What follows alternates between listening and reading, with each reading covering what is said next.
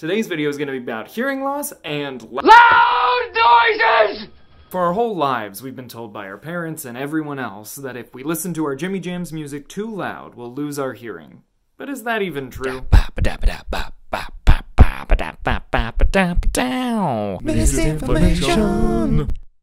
Hey y'all, welcome to Misinformation, the show that fills you in on all the info you might have missed. First things first, a shout out to Laura Valencia for suggesting this video topic. If there's a topic with info you think you might have missed, please suggest it in the comments below.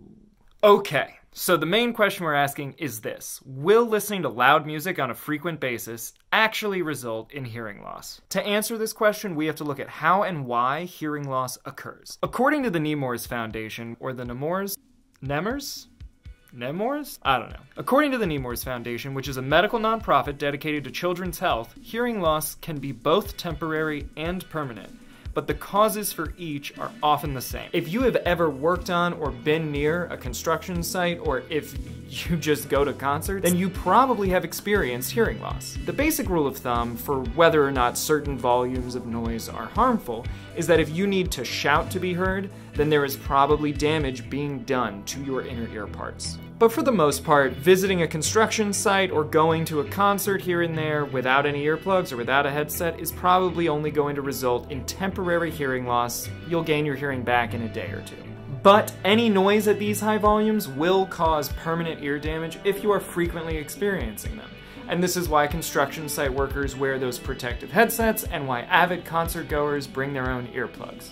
This all seems really obvious, but what about when it comes to jamming out on your headphones? And why exactly does hearing loss happen? Well, the short answer to my first question is yes, you are probably causing permanent damage if you're listening to loud music on your headphones all the time. This is because the noise vibrations coming out of your earbuds are going directly into your fun little ear parts. So as opposed to noise having to travel through space and into your ear, your cochlea, or inner ear, has a front row seat to all the noise you want to throw at it. These unobstructed, close-up vibrations will cause hearing damage if you're listening to music too loudly. I personally can attest to this as someone who listened to all my music at the highest possible volume in high school. At the time, I was cranking the volume level to match my angst level, but now I crank the volume level because I can't hear it.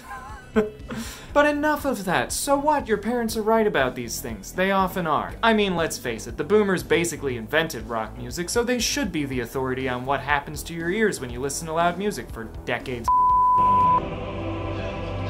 I can't hear you. But why and how does hearing loss actually happen? Loud music is not an explanation. To understand how high volume sounds can harm our ear innards, we gotta look at the thing us mammals are always concerned with: hair. No! No! No! No! No! No! No! No! No! No! No! No! No! No! No! No! No! No! No! The average cochlea of a human being contains many hair cells, around 16,000 itty-bitty hairs. These hair cells are what detect noise vibrations for your brain, and boy, are they tiny! Look at them, they're so cute! The way these itty-bitty hair cells work is actually really cool. If you leave a loud concert, you'll notice that you generally can't hear whispers, and maybe even your own voice sounds distant. But by the time you wake up the next morning, your hearing is usually fine again. And this is because those tunts of little hairs behave really similarly to blades of grass on a windy day.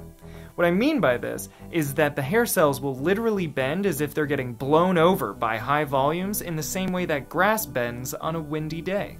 It's actually been possible to isolate one of these hair cells, so let's see what it does when we play it some music. You might recognize the tune.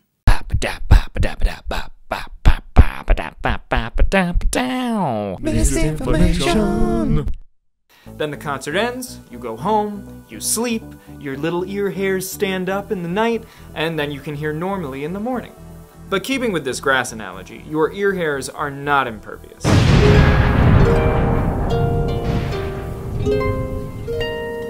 Grass and other plants will be damaged and possibly even uprooted if there is too much strong wind. In this same way, your cochlea's hair cells can be permanently damaged and die.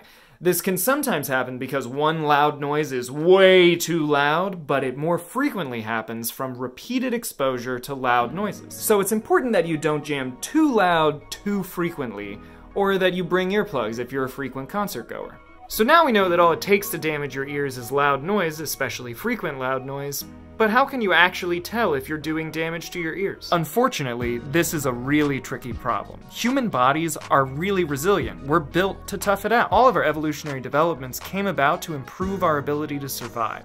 So it's really no surprise that we actually are built to take on a certain amount of damage without even noticing. One of the ways in which this is true is with our ears.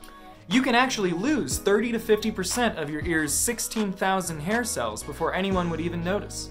This is what the CDC calls hidden hearing loss, and it's why we should be careful about subjecting ourselves to high-volume sounds without protection. If you can lose half of your ability to hear before it can be detected on a hearing test, which you can, then by the time a doctor notices the problem, you will already have done significant and permanent damage to your hearing. And I'm not even going to talk about how we can damage the nerves and membranes in our inner ears, because the hair thing is scary enough already. I wish I had better news, but the truth is it's actually very easy to harm your hearing. So if anyone laughs at you for bringing earplugs to a show, just know they won't be laughing a decade from now because they won't be able to hear your jokes. I can't hear you!